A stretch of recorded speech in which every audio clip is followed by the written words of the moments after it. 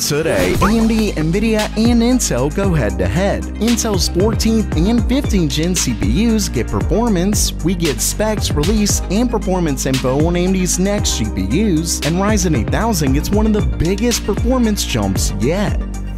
Welcome everyone to Gamer Meld.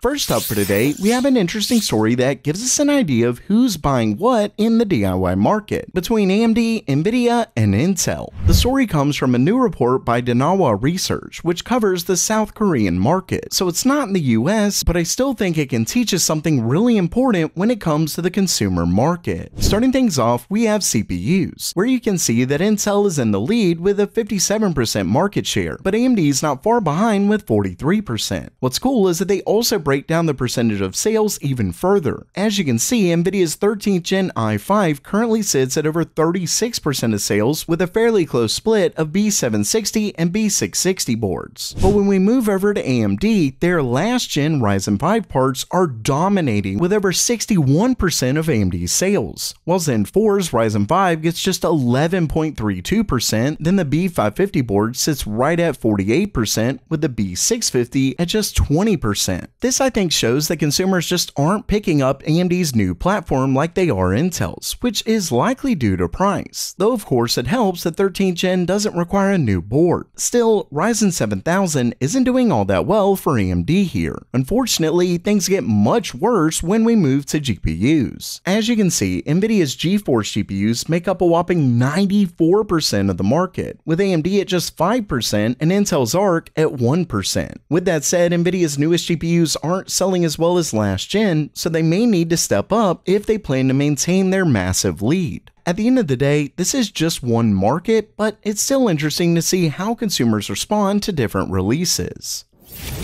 Next up for today, we have performance for Intel's 14th and 15th Gen CPUs. But before I get to that, I've got to tell you one of my favorite ways to learn more about computers, and that's by actually doing it with computer science courses from today's sponsor, Brilliant, the online learning platform that teaches you with more than just memorizing whatever they say and saying it back. That's just boring, and you don't actually learn. With Brilliant, you get in there and do it yourself, like this lesson that helps you learn to think and code by using specific steps to get a car to its destination. It's so intuitive that pretty much anyone can learn some really complex subjects. And with tons of courses from computer science to critical thinking, math, and science, there's definitely something interesting for everyone. And now's the best time to sign up, because when you visit brilliant.org/gamermeld, you can try it out for 30 days free. Plus, when you sign up using brilliant.org/gamermeld, you'll get 20% off the annual premium. Once again, that's brilliant.org/gamermeld.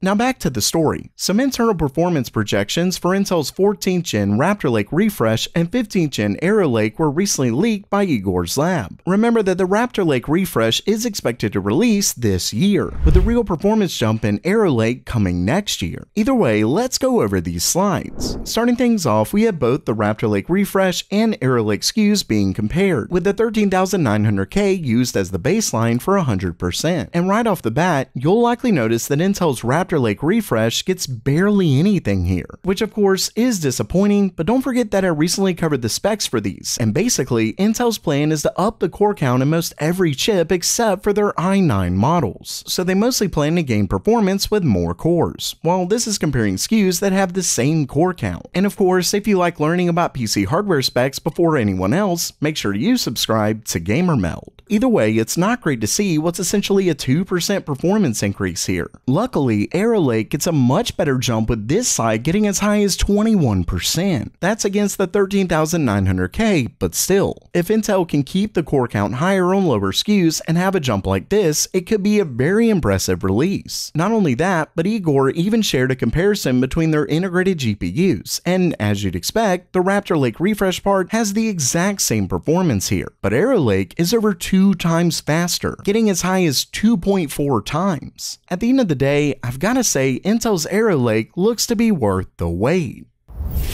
Next up, AMD is finally gearing up to release their next GPUs, and we have specs, release, performance, all that good stuff. Starting things off, when it comes to the release, we have a new leak from Moore's Law is Dead. According to him, there are two Navi 32 SKUs set to be announced at this year's Gamescom, with the actual release sometime in September, and those two GPUs seem to be the RX 7700 and 7800 non-XT parts. As for specs, the top Navi 32 SKU apparently comes with the total board power of 260 watts, 60 CUs, and 16 GB of GDDR6. Next is the cut down SKU, or likely the 7700. It has a TBP of 245 watts, between 48 and 54 CUs, and 12 GB of VRAM. Apparently there's a more powerful Navi 31 variant with 70 CUs, but according to the leak, it likely won't launch anytime soon, and when it does, it'll release with limited supply. Now, what's really interesting is that shortly after this, a leaker on Twitter shared benchmarks of the RX 7700 non-XT and 7800 non-XT, making these more than likely what AMD is in fact releasing. And when it comes to those benchmarks, they're from 3D Mark's Time Spy, and they do pretty well. The RX 7700 gets a graphics score of 15,568, which is certainly faster than Nvidia's new 4060 Ti.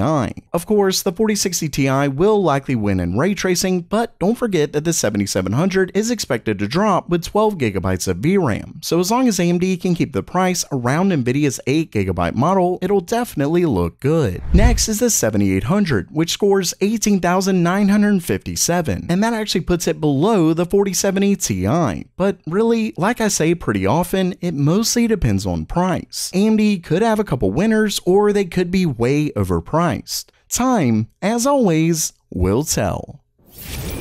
And lastly for today, we have a huge story on AMD's upcoming Ryzen 8000 CPUs. In a new leak from Red Gaming Tech, he goes over a huge amount of information that he's been hearing in regards to AMD's next gen, and it's pretty amazing. Starting things off, we have updated specs, with it unfortunately still being the same number of cores as Ryzen 7000. Of course, that's not a huge issue, but because Intel's been moving so high in core count, it would have been nice to see it. With that said, given the performance he's talking about here, AMD likely won't need more cores. Sure, you may notice Zen 5 has the same L3 and L2 cache, but AMD apparently plans to get all the way up to 6 GHz with next gen. That's likely with their Ryzen 8950X model, but still, it's really impressive to see how far Ryzen has come in terms of clock speed, but that's really not the biggest news. When we move over to this slide, we see that according to this, Ryzen 8000 is set to get a massive IPC increase over the 7000 series. In fact, we're looking at over 20% in single-threaded performance, making this, I'm fairly certain, the largest IPC increase in Ryzen's history. Even Zen 2 to Zen 3 was 19%. And for reference, Ryzen 5000 to 7000 was an average IPC increase of just 13%, so being in the 20s is a big deal, and that doesn't include clock increases. Basically, if this is right, Ryzen 8000 is shaping up to be a serious performance increase over current gen. And actually, if these numbers are right, Ryzen 8000 should beat Intel's 15th gen. So while that does it for today, are you pumped for AMD's next-gen GPUs, or are you just waiting for more RX 7000 GPUs? Let me know down in the comments below. And don't forget to try out Brilliant for free at brilliant.org/gamermelt. And as always, have a great day.